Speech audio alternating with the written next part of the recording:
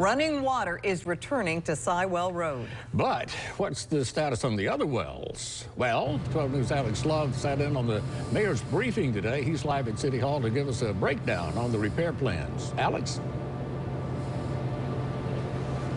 So just as a reminder for everybody, there are 6 wells supplying customers running water that are not on the surface water system to South Jackson and Byram. The 2 malfunctioning were Sywell and TV Road. Since Saturday morning, running water has gotten back into the system of Sywell Road. Now crews can turn their attention to the well on TV Road. Public Works Director Dr. Charles Williams says that they should have it completely disassembled by the end of today. They can't figure out why it failed until then. Meantime, they still need to find a replacement pump for Sywell Road, which determines what they will do to the TV Road well. This still leaves customers dealing with dry faucets on Raymond Road, Maddox Road, and by Forest Hill with little to no water pressure. Dr. Williams asked for patience as crews maneuver through many underground pipes.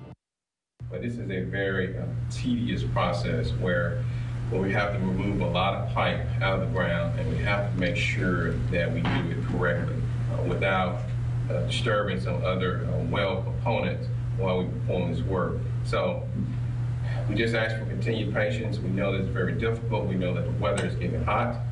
And so but we're working very, very hard as we can.